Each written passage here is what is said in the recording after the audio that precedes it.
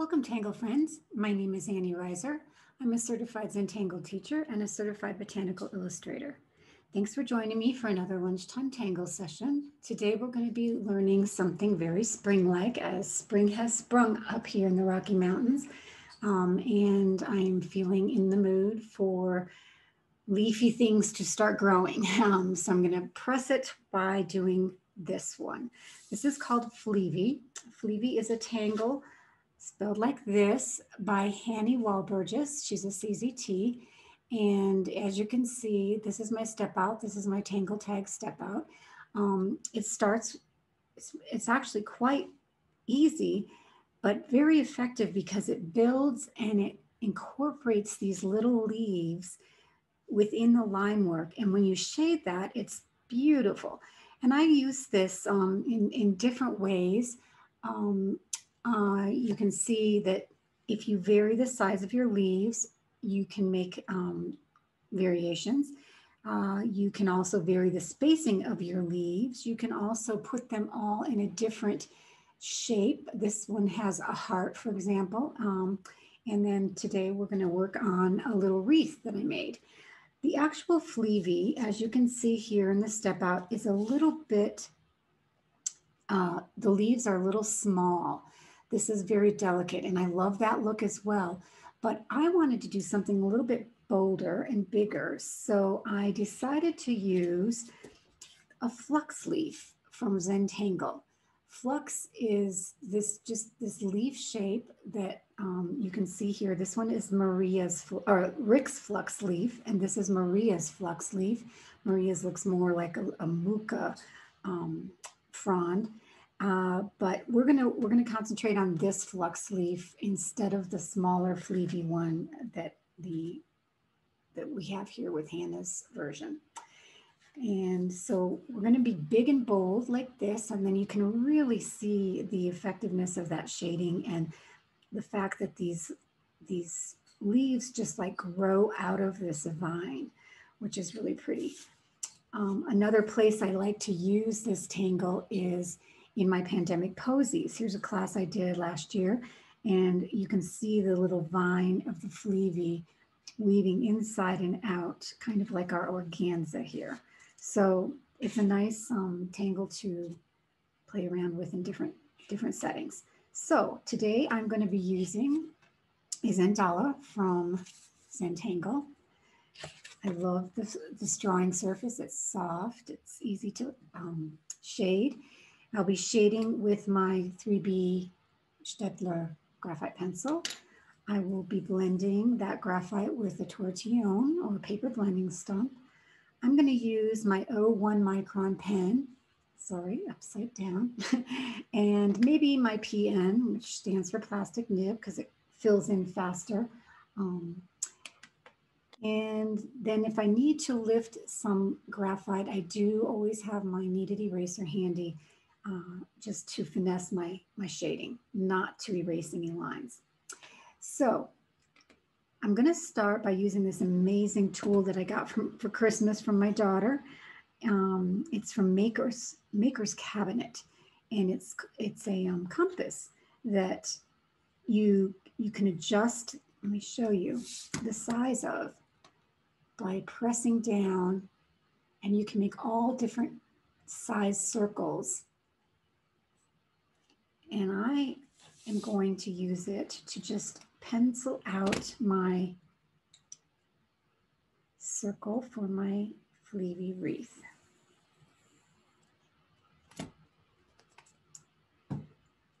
So now I'm going to just take my 01 and ink out this first vine line where we're going to build our leaves.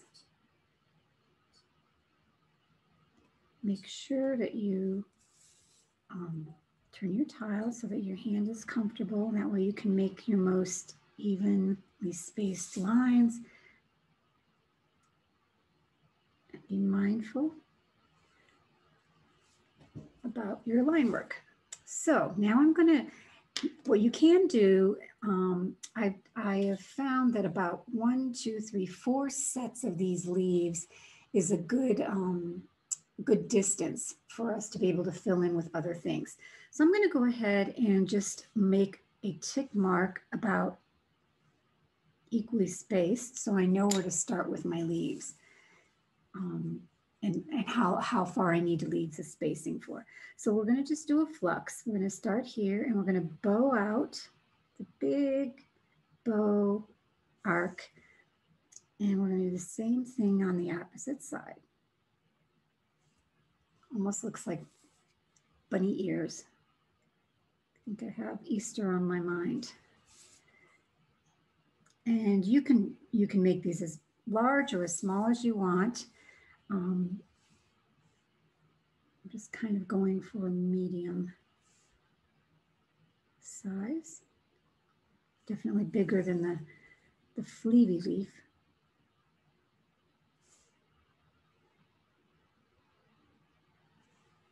So that's the first step in our pattern. And what we're going to do is basically just aura this original vine line.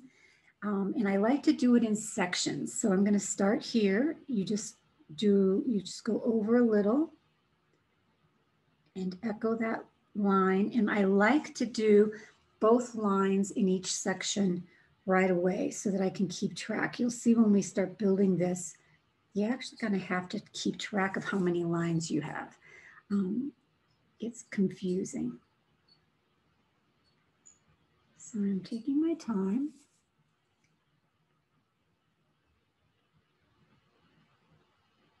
And I'm breathing.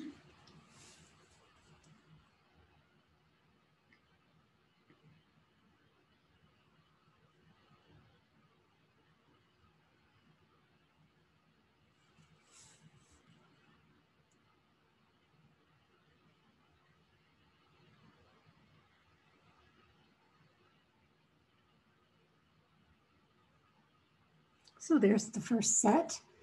And we're going to just continue on by adding some more flux leaves and some more orid lines.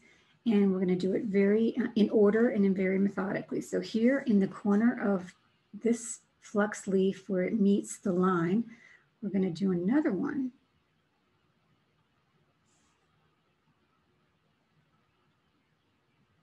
Another pair. And we're just going to keep doing that until we have all 4 pairs.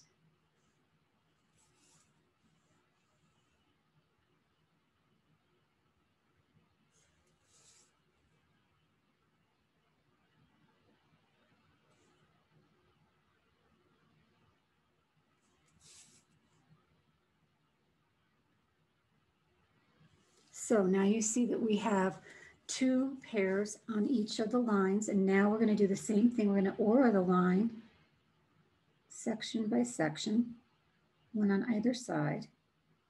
1, 2,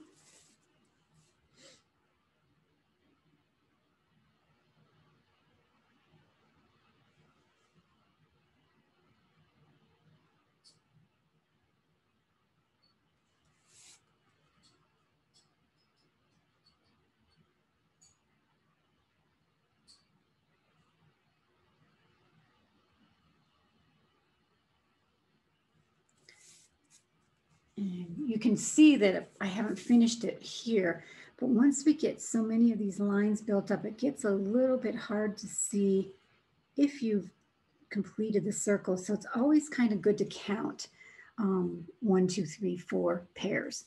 Okay, so we're going to do this again. I'm going to put another set of flux leaves in my wreath.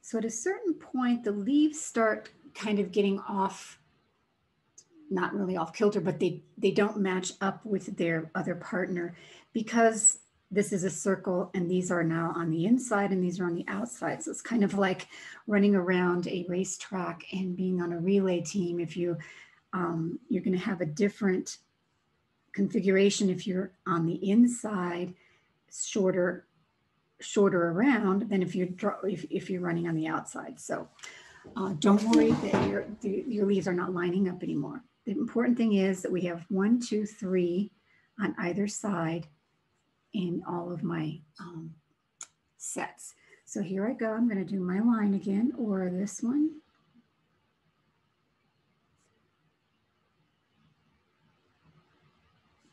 That's number 1. I'm going to start counting now. This is number 2.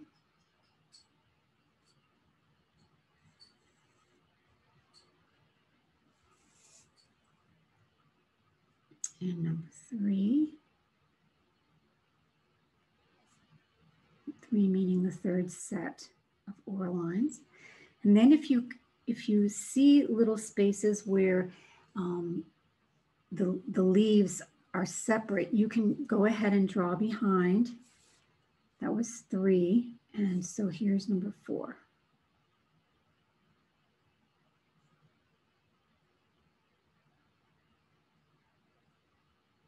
Just so it looks like this whole little wreath coil is connected. So there we have a nice set of leaves. I think I'm going to do one more, and I don't necessarily need to make another oral line after I've made this final outside set of leaves.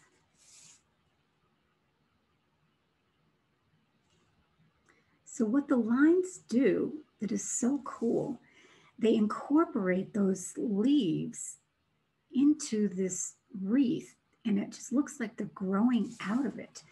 And I think it's really kind of a magical look. So 1, 2, 3, 4, 1, 2, 3, 4, 1, 2, 3, 4. Correct. Now I've got all 4 sets. You could, if you felt like it, you could add more on here, but we're gonna do some embellishing here with some other things. So I'm going to finish off my flux. Like I said, this is Rick's flux style, and he puts down a midrib to make it look like it's a little leaf, and a few dots indicating the direction that the midrib would grow. And what it does, by adding this, it really emphasizes kind of an opening up of the leaves, gives it a foreshortened perspective in a sense. So it's kind of popping up.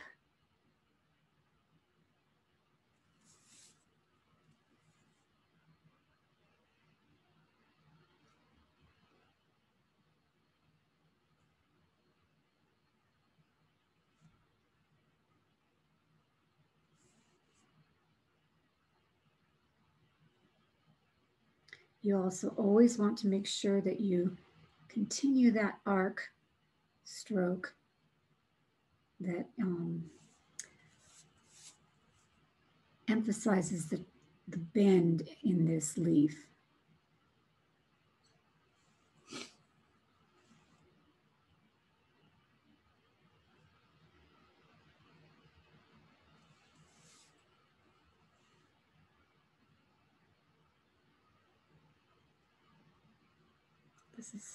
This is very good Zen flow, these little strokes and dots.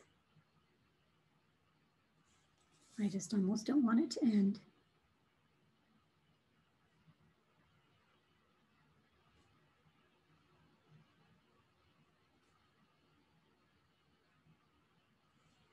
So one of the other things I like to do at this point is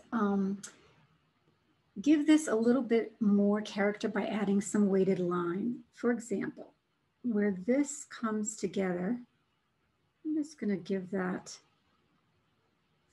restate that line a little bit. It just really helps us see where our cluster of leaves begins to pop.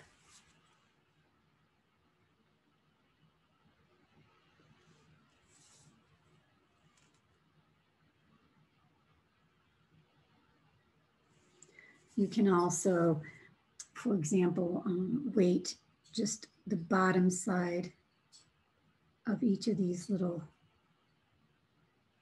Fleavy leaves, because if the light were coming from here, like it does in Botanical Illustration, you would have the right side kind of falling into shadow, a little bit darker. And you don't have to do this, and if you do, you don't even have to do every single one, because all we're trying to do is make this a little bit more lively.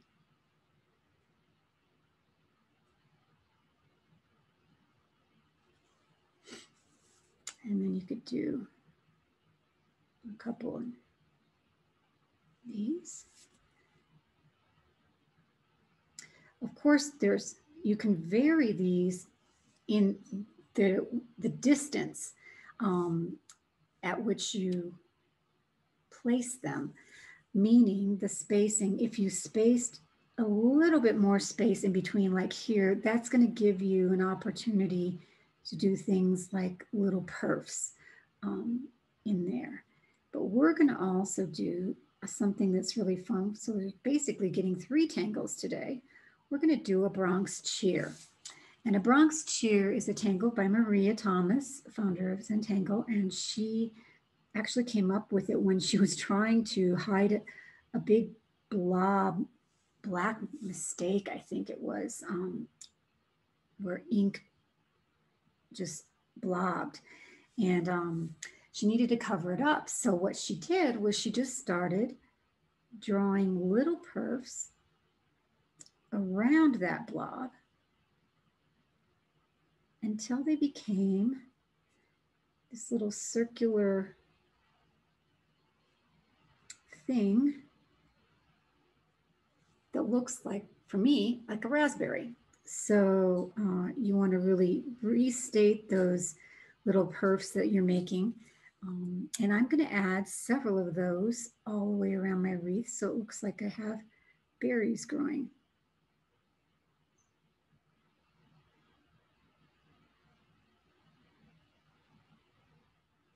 If you really want your berries to be completely circular, you can always do a string like this with your pencil. You can also pencil them in so you can see where they would look good in your composition.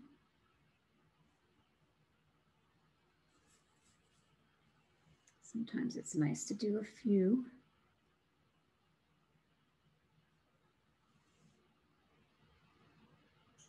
Maybe another one here.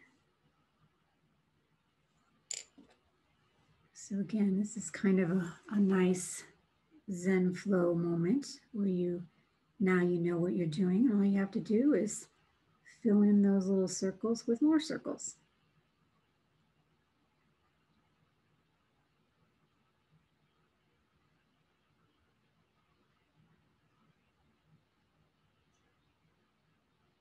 Really restating that circle.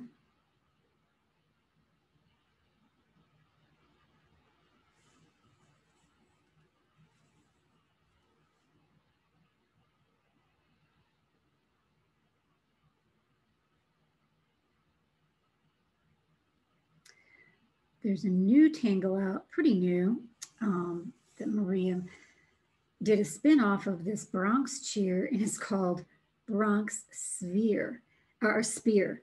And it's this elongated, almost feather-like spear shape that has these same little perfs filling that whole shape. And it's really beautiful too. Look that one up. It's called Bronx Spear, I believe. It's in one of the project packs.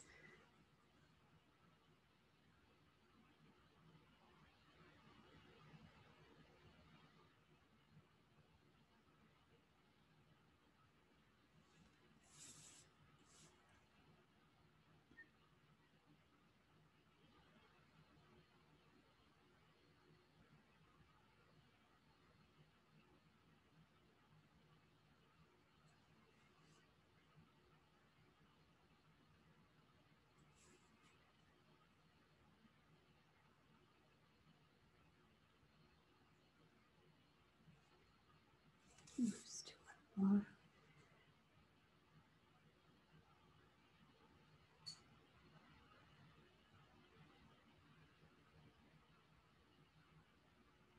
so on these little interstices here, for example, I'm going to do just a larger perf and then fill in.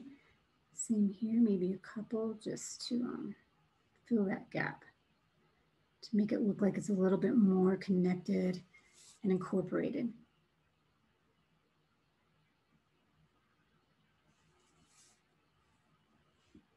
And the same here. Just a few more perfs. Perfs are always so extremely decorative. They've been used in illuminated letters and manuscripts for that reason. Whoops, this one I forgot.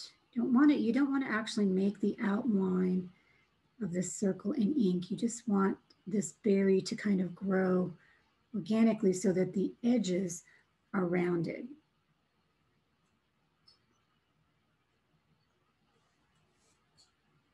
Here's one for another one.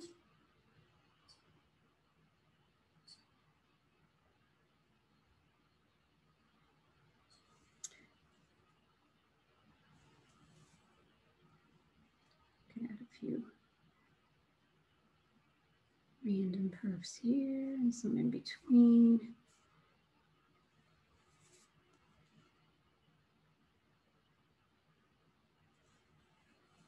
And then to loosen that up with our little vine, we know fescue. I know we've covered this one quite a lot. So it's mimicking that same flux shape. It's just a very thin line that we put this bulbous flux shape on, and we can build off of it.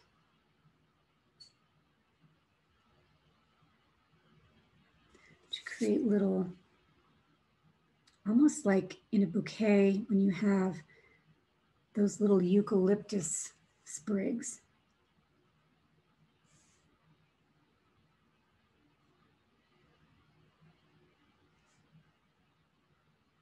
You always just drive off the back of the one that you just did. You can also curve in like this, make almost like little hearts.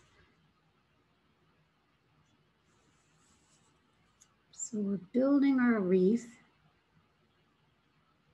more and more, and you could also obviously add other things, other flower kind of like patterns that we've learned.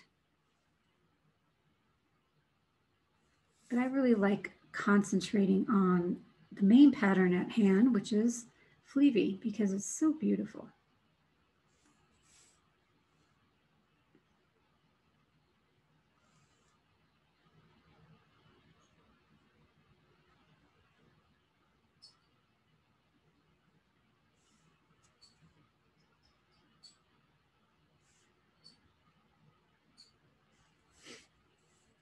I can imagine that organza also kind of weaving in and around our wreath. But I have yet one more thing that we can do to make this really feel like a leaf or a wreath that is floral. And that is adding blossom. Blossom is this fun little tangle here, so simple that you don't really need to step out. You can just learn it and do it over and over again in many different scenarios. So I'm going to start here, and what it is just a line, and then we're going to make like a chicken foot. 1, 2, 3, and little blossoms, little perfs on the top of that. So 1, 2, 3. And you can just keep randomly adding those, crossing them, drawing behind to really fill up your space with that. What looks like baby's breath.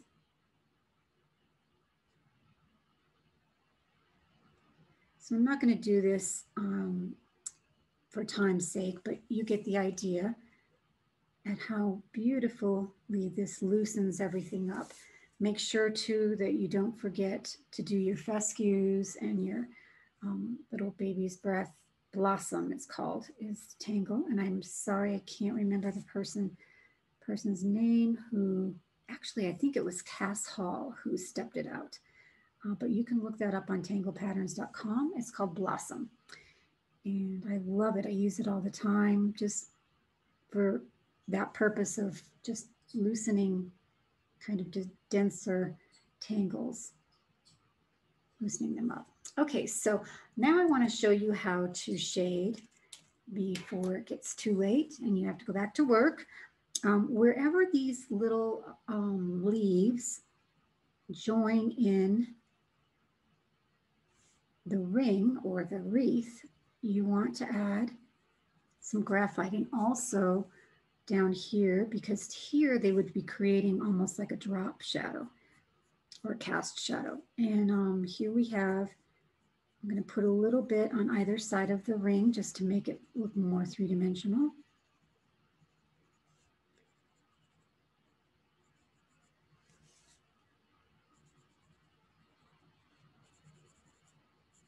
Maybe also some more emphasizing this line that we weighted.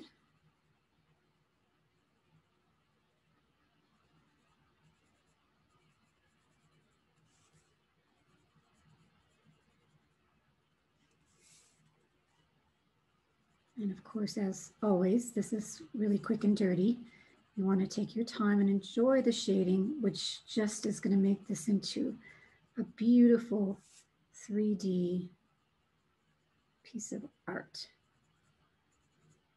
Be a really pretty card for someone. You could add some calligraphy notes in there. And then I'm just going to go ahead and blend my blending stone. But you see how these leaves look like they're just really popping up and out of that wreath, woven in there. You can also kind of emphasize that midrib if you want to draw some of your shading up into the leaf. Makes it look a little bit more three-dimensional.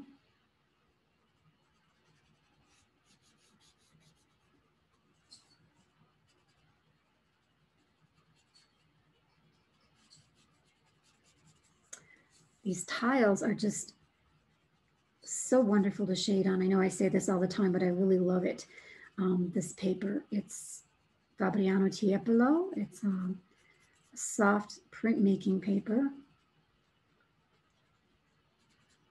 And it's very forgiving in terms of shading. It lets you shade by just smearing very lightly instead of having to use the pressure of your stroke to get an even transition. So another place that you could shade, just to give these little berries a bit more spherical shape, you could just do a dab on one side, just like we do with our spheres, so they really look round.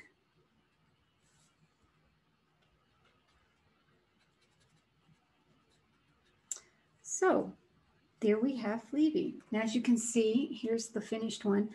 One of the other things I did was, obviously you can color it. I just took watercolor pencils and colored these, but then I added some highlights here. I think you can see on here, yeah, I did add gold jelly roll into some of the perfs, so it looks like they're little gold beads in there.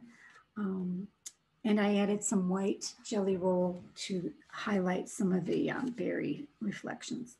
So there we have Fleavy, everyone. Enjoy experimenting with this tangle. It's really, really fun. And I hope to see you next time. Bye for now. Well, that's it for today's tangle. Thanks for joining me. If you like these lunchtime tutorials, please give them a thumbs up and subscribe to this YouTube channel. I also invite you to check out my website for classes that I've scheduled or to purchase my Tangle tags for your favorite step outs. Our website is bowtangle.net. I'm also leaving you with some other links. Zentangle.com is where you can learn more about the Zentangle method from its founders, Rick Roberts and Maria Thomas. And you can also visit their store for a multitude of Zentangle paper tiles, tools, books, kits, subscribe to their newsletter, and get some other really valuable resources. TanglePatterns.com is that site I talk about where you can explore hundreds of tangle patterns, read about them, and get the step out, which is basically the deconstruction of the pattern so that you can recreate it on your own. And finally, if you'd like to share your session results with me and my student community, please join Annie's Bowtangle Alumni Facebook page. This is a private group where we inspire each other with our work and offer tips and useful information about art and Zentangle.